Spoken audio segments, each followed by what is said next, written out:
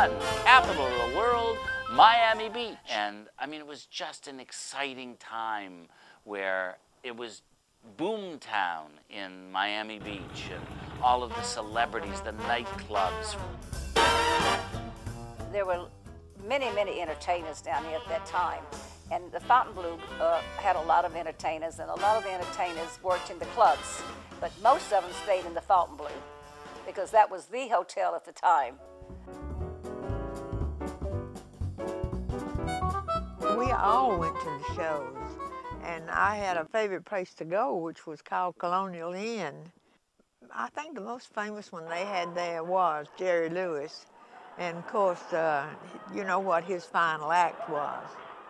He dropped his pants. And we were all just shocked and horrified, and then we went back again.